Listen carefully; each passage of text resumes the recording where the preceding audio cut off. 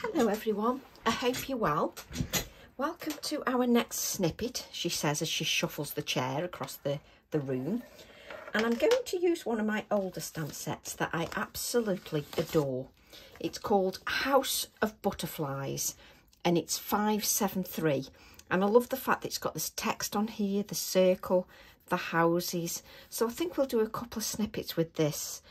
Home is where the heart is, but I just love that you can mix and match so many elements.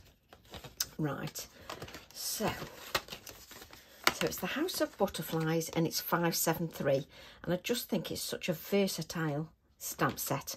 But what we're going to do first off is just to show how you can use just one element when you've got all these stamp sets, all these stamps within a stamp set. This is an A6 stamp set, but it's lovely to show how versatile one image is.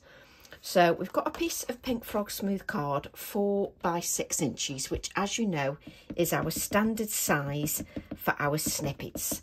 This is snippet number 17. So let me just turn that over. Where did I have a piece of card? Oh, well, it's definitely snippet number 17 anyway. I wrote it down, yes. So it's snippet number 17. And we're just going to take our VersaFine Clair Nocturne ink, and I'm using a bigger acrylic block than I actually need, because it just means I can flex that stamp, the actual acrylic block, just so that I reach all the areas of the stamp. And you're just going to allow that stamp just to rest on the card, just so that the ink soaks into the card and you just get a better image. Just have a damp cloth ready. And what I want us to do is to create a background. So I want you to cover the whole piece of the 4 by 6 inch card with the butterfly image. But what I want you to do is I want you to move it so that you get different parts of the circle. Just so that you get different. Now I'm only going to do so much of this because I've got one already stamped out, because you don't want to see me do the whole thing.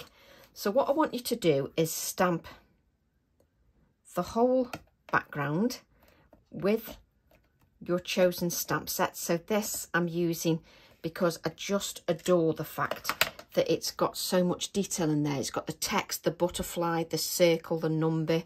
But what I want you to do is move that circle around, just so that you use different parts of the circle. So just allow that to rest on there and then you can lift. Now I want you to do that all the way down the card, and what I want you to do is leave little areas like this. Can you see these little triangular areas and here?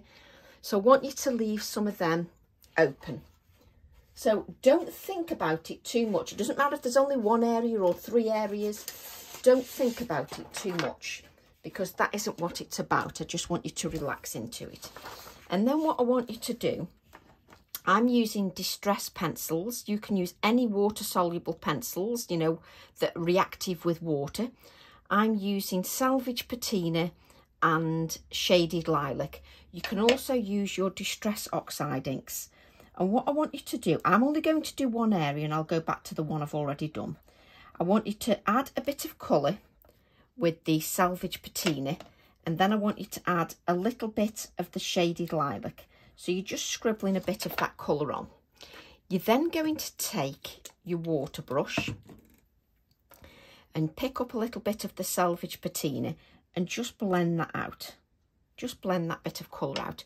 Don't have too much water on your brush. You can always work a little bit better without not too much water. And then go in with the Shaded Lilac and then take off the excess. And what I want you to do is just shade these open areas so that you get this. So if you see, I've created the background and then I've just added these shaded out areas with a little bit of colour. So just want you to add that little bit of colour, and you can go back in as many times as you want just to blend your colour out and just make sure you've got more depth. If you want to add more depth, just go direct to the pen and just bring in a little bit more of that colour. Take off the excess and I tend to go in to the colour rather than drag too much of the colour out, just so that I keep some of that light and dark. So I'm just going into that, and you can just, you know, sort of lighten it and darken it. So I just want you to create that background initially. I then want you to take the stamp set again and stamp it once again with your Nocturne ink, stamping onto Pink Frog smooth card. Stamp that once again, just so that you get a beautiful image. And then what I want you to do is, it is best if you can let the Nocturne ink dry, or dry that with your heat tool.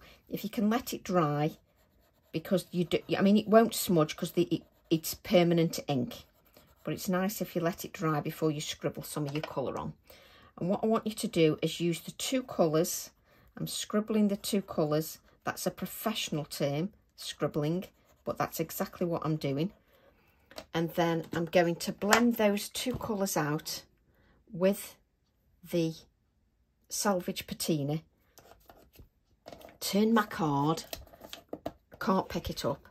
And what I'm going to do is go into that and just blend that out. Just blend the colour out. Turn my card, go into it and blend that out.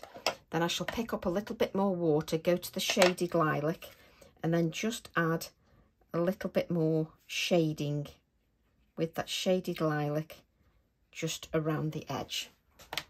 And I want you to repeat that for that bit of the circle and the butterfly, so that you end up with this, so that you've got that. And then I'm just going to add a little bit of the Salvage Patina just to the circled number as well. Again with that touch of Shaded Lilac, just adding a little touch to that as well.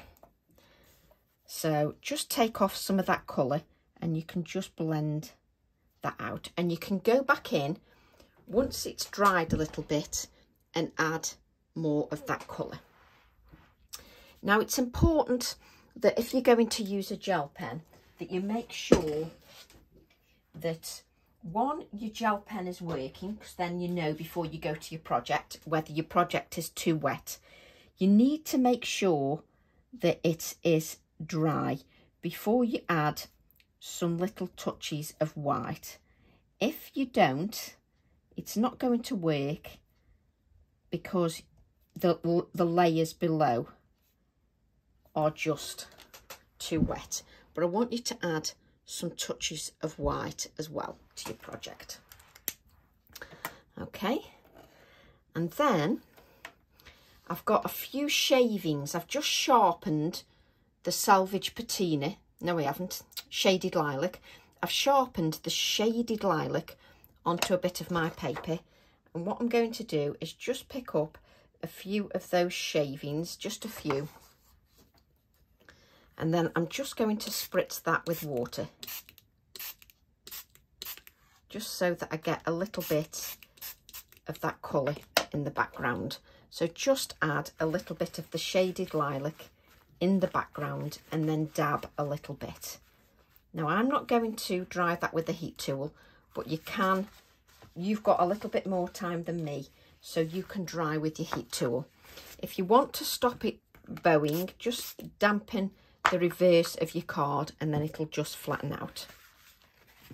What we're going to do then is we're just going to add a little bit of the black cotton. Just take a little bit of the black cotton.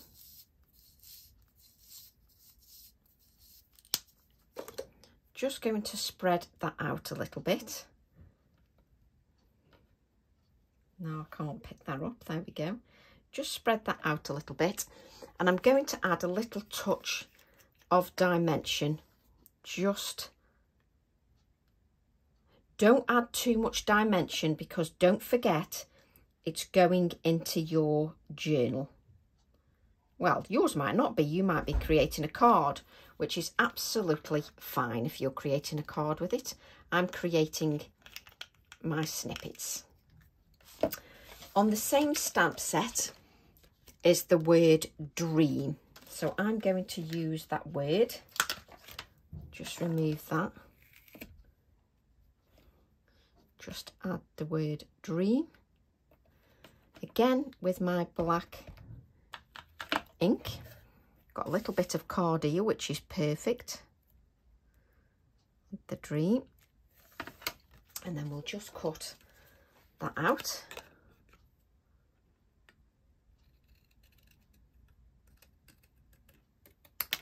And it's up to you whether you keep it longer or you shorten the text, which I think I'm going to do. I'm going to shorten that text. And then I'm just going to add that a tiny bit of the pin flare glue just to the top of that circle. Let's just place that back. I think I've got a bit of colour just on my, there we go, and we'll definitely do some more with this stamp set, absolutely. But just before we do that, there we go, I'm just going to add a little bit of shading just around the base of the circle, just to add a little bit of shading, just so it's got a little bit of shadow. Again, that's an Inktense pencil. I think the colour is called China Ink, and I can pick it direct up from the pencil. But don't forget, you know, with the Inktense pencils, don't keep your water on the pencil too long. I'm then going to add some of those white splatters.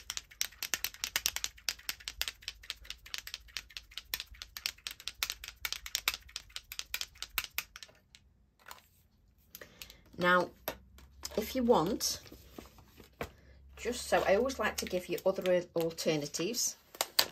You can also add the wings behind the circle. So these wings here, you can tuck behind the circle. With the 15 minutes, I don't have time to do cutting out. But what I mean is, let me just grab this. So just take your wing, there we go, cut out the one part of the wing, just cut that out.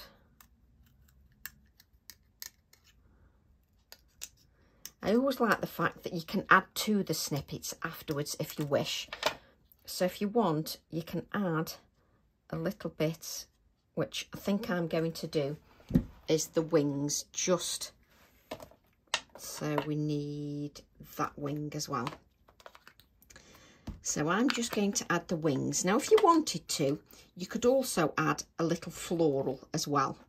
But I don't want all the snippets to be about adding everything under the sun to the project. Sometimes I just want to use one stamp set and show you how one stamp set can do all the work, because I just think it's important that sometimes we see that, because you can then see just how versatile stamps are. So you can just add the wings there. Let me just show you if you wish, and then you'll add a bit of shading, but just so you can see that. So what I'll do is I'll add a little bit more white, I'll add a little bit of colour to the wings and a little bit of shading, and that will be snippet 17 done, because I'll add the numbers here as well. So I hope you enjoyed that. Love to all, and I'll see you all soon. Bye for now.